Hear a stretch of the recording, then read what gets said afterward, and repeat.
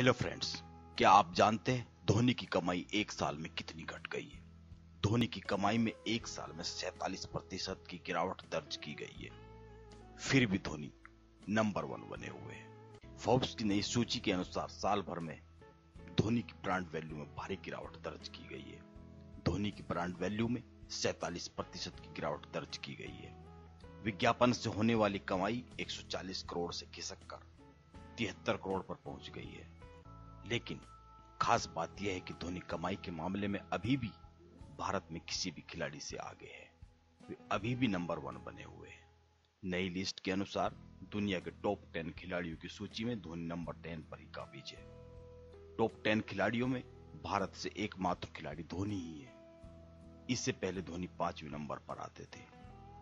इस लिस्ट को एक साल में खिलाड़ियों के विज्ञापन से हुई कुल कमाई में से उनकी खेल के जरिए हुई कुल कमाई को घटाकर तैयार किया जाता है। इसके बाद ही किसी खिलाड़ी की ब्रांड वैल्यू तय की जाती है। तो यह थी धोनी की ब्रांड वैल्यू की बात। ऐसी ही और जानकारियों के लिए देखते रहिए YRY18।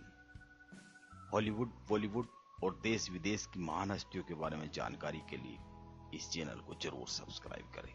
धन्यवाद।